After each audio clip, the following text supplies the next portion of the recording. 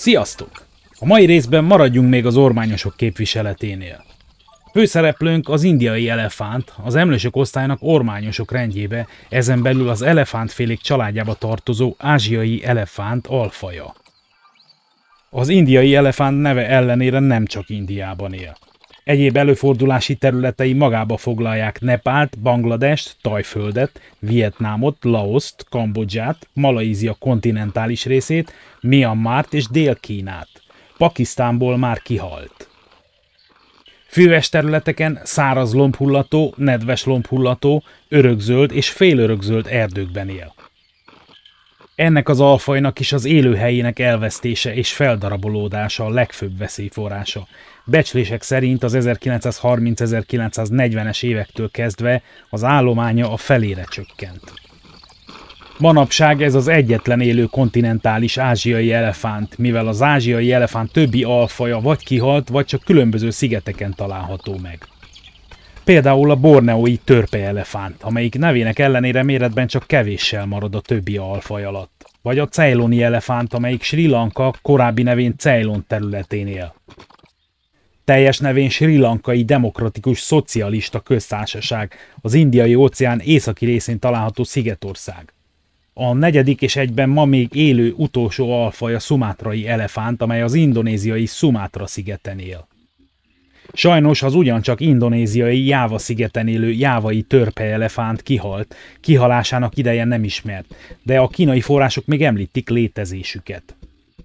Ugyancsak kínai források és fosszíliák erősítik meg az Elephas maximus rubridens valamikori létezését, amely ugyancsak Krisztus előtti századokban kihalt és Kínában élt.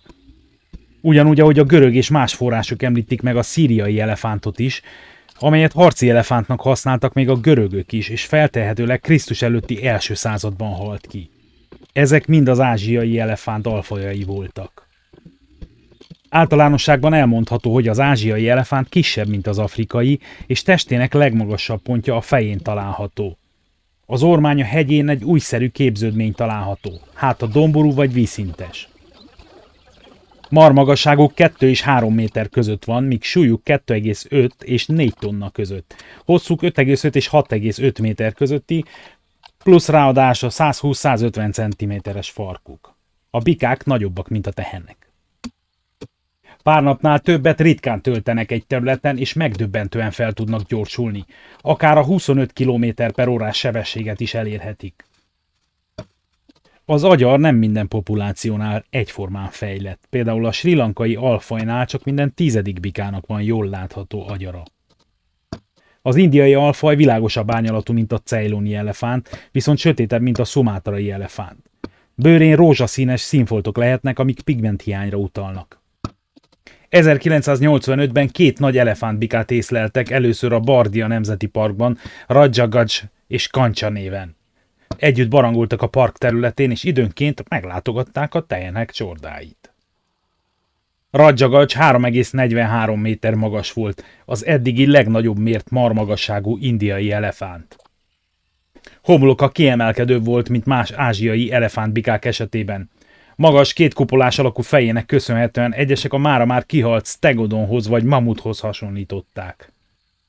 A mamutról jut eszembe, hogy az ősember a kőbaltával a távoli mamutra vár, a kis samu közben kőlegóból kőmanót csinál. Na, iszkri vissza az indiai elefánthoz. Az indiai elefánt füle kisebb, de viszonylag szélesebb a koponyája, és nagyobb a törzse, mint az afrikai elefánté. A lábujjak nagyok és szélesek.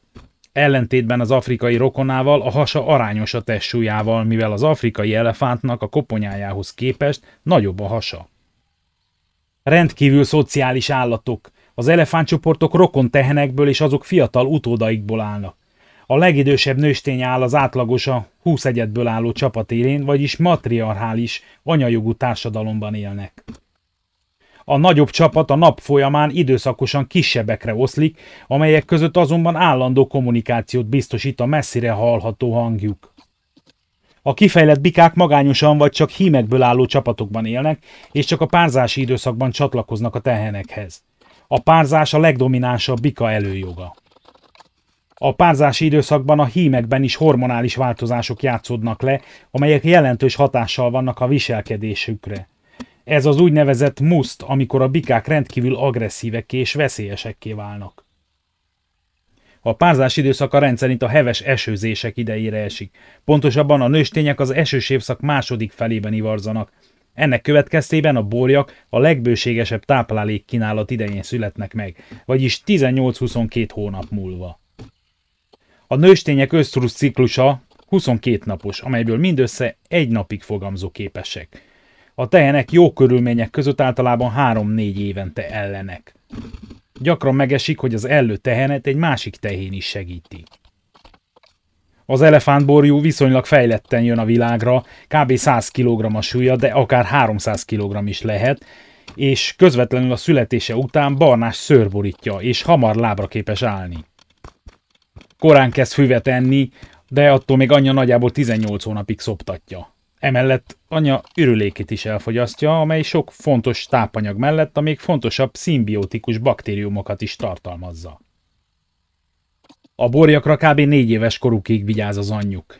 Ivarérettségüket 9-15 éves korukban érik el, addigra a hímeknek el kell hagyniuk a szülőcsoportot. A fiatal bikák ekkor csapatokba verődhetnek össze. Az első párzásra viszont még sokat kell várniuk. Erre csak akkor kerülhet sor, amikor dominánsá válnak. A borjak életük első éveiben rohamosan növekednek, ez a növekedés 15 év után lelassul, de nem áll le teljesen, életük végéig folytatódik. A bikák 20 és 30 éves koruk között újabb intenzív növekedési perióduson esnek át. A vizsgálatok alapján a territoriális viselkedés nem jellemző rájuk. Annak ellenére, hogy élőhelyüknek csökkenésével egyre kisebb területekre szorulnak vissza, és időszakos vándorlásuk ellehetetlenült. A hímek átlagosan 15, a nőstények 30 négyzetkilométeres területen mozognak. Akár 60-70 éves korig is élhetnek, fogságban időnként a 80 évet is elérik. Viszont a vadon élő ázsiai elefántoknak ma már csak fele él 15 évnél tovább, és csak 1/5 éri meg a 30 éves kort. Mivel a vadorzók egyre fiatalabb elefántokat vesznek célba, folyamatosan csökken az állatok esélye arra, hogy magas kort érjenek meg. A tehenek megérhetnek olyan magas kort is, amikor már nem szaporodóképesek. Hosszú életük folyamán szerzett tapasztalataikat továbbadják a fiatalabbaknak, ami meglehetősen ritka dolog az állatvilágban. Az elefántok kizárólag növényevők. Dél-Indiában egy 1130 négyzetkilométeres vizsgált területen az elefántok 112 különböző növényel táplálkoztak, leggyakrabban májvafélékkel, valamint a hüvelyesek, pálmafélék, sásfélék és perjefélék családjába tartozó fajokkal. Egy indiai elefánt naponta akár 150 kg-ot is megeszik ezekből, de ez évszakonként változhat. Amikor áprilisban megjelennek az új hajtások, kis csomókban eltávolítja a lágy részeket.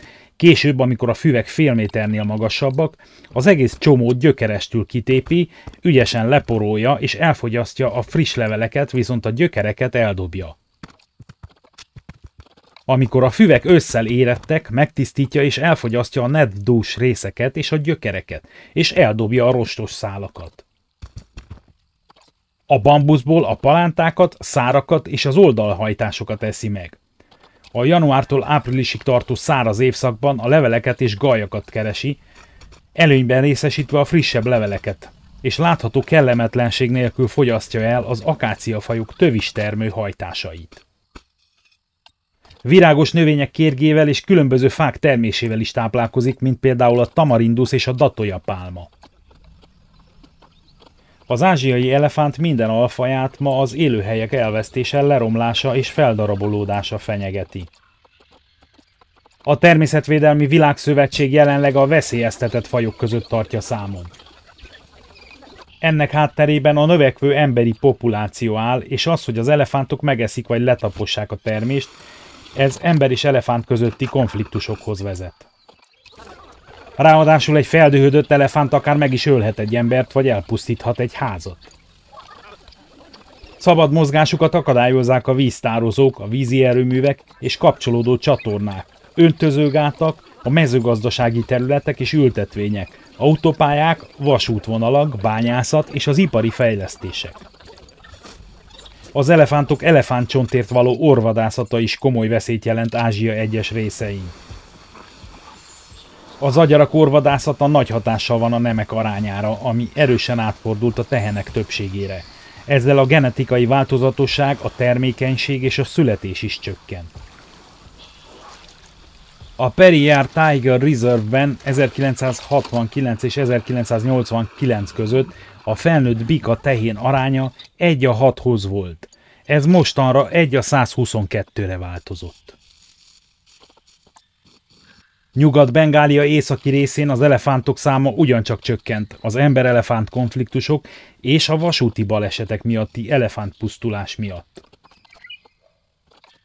A Siliguri és Alipurduar közötti vasúti pálya 74 kilométeres szakasza áthalad különböző erdőrészeken, ezen a vágányon naponta 20 vonat közlekedik nagy sebességgel. Az egyik erdei foltról másikra átmenő elefántok ütköznek a vonatokkal és elpusztulnak. Az 1958 és 2008 közötti időszakban összesen 39 így módon elpusztult elefántról számoltak be, ebből 10 eset történt 2004 és 2008 között. Indiának amúgy közel 70 000 kilométernyi vasútja van. Ezen a vonatok 80 és 180 km/h sebességgel száguldanak, és az idei évre volt bejelentve a teljes vasúti hálózat elektromossá tétele. Ha már indiai vasút, ne csak az jusson eszünkbe róla, ami rengeteg YouTube videón látható, hogy még a kocsik tetején is nyüzsögnek az emberek, mint a hangyák, mert van ott olyan luxusjárat is bőven, ami irigylésre méltó. Bangladesben is az elefántok elsődleges élőhelyeként szolgáló erdős területek drasztikusan csökkentek, ami súlyos hatással volt a vadon élő elefánt populációra. Az illegális fakitermelés jelentős szerepet játszik az erdőirtásban és az élőhelyek degradációjában. Az élőhelyek zsugorodása következtében az elefántok egyre hajlamosabbak az emberekkel való közvetlen konfliktusra. Myanmarban minden eddiginél nagyobb a kereslet az elefántcsont iránt a turisztikai cikkek készítéséhez. Úgy tűnik, a katonai kormányzat csekély érdeklődést mutat az elefántcsont kereskedelem visszaszorítása iránt. A külföldi turisták felelősek az elefántcsontagyarak drágulásáért, amely az elefántok illegális leölését ösztönzi.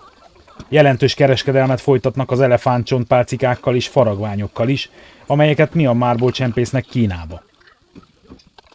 Indiában az elefántokat fenyegető másik jelentős veszély a jelentések szerint a villanyoszlopokkal és transzformátorokkal való érintkezés miatti áramütés.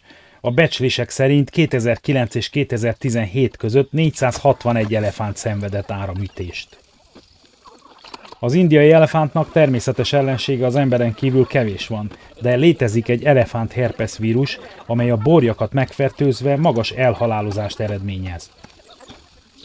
Az indiai kormány környezetvédelmi és erdészeti minisztériuma 1992-ben indította el az Elefánt projektet, hogy pénzügyi és technikai támogatást nyújtson az államok vadgazdálkodási erőfeszítéseihez.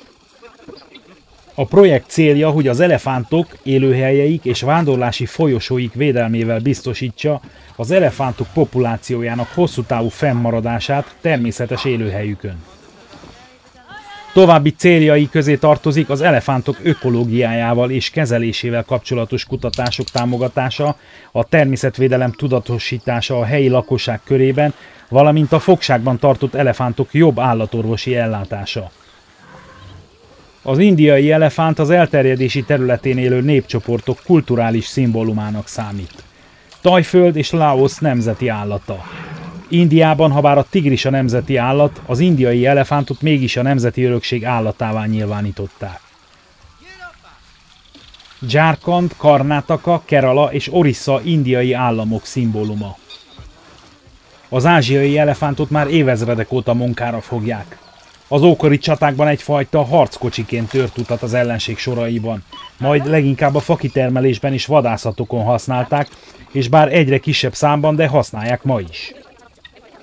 A vadon élő ázsiai elefántok számát 35 000 és 55 000 egyed közé becsülik. Ebből 40% az indiai szubkontinensen él, további 40% a délkelet-ázsiai szárazföldön. a fennmaradó 20%-i a Sri Lanka, Szumátra és Borneó szigetén. Ezen felül ma nagyjából 15 000 példányra tehető a háziasított elefántok száma.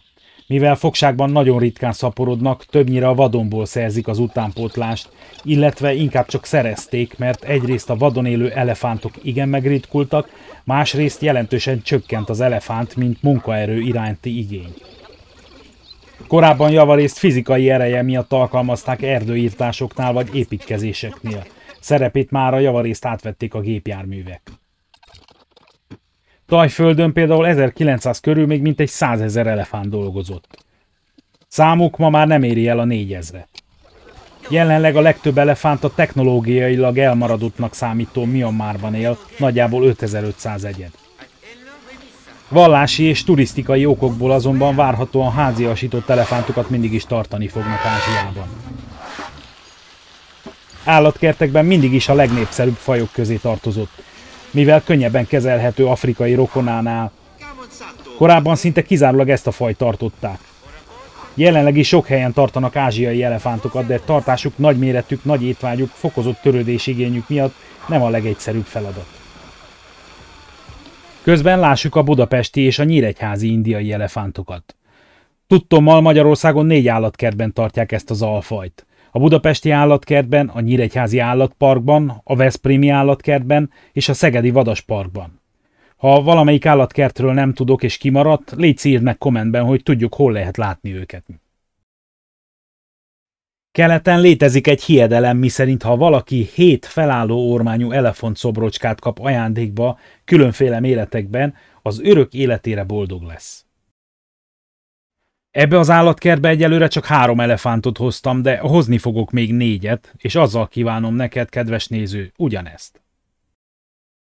Ne felejts el feliratkozni, ha még nem tetted, nyomd meg a lájkot, írj kommentet, és küld el másoknak is ezt a videót. Köszönöm, hogy megnézted. Legyen szép napod!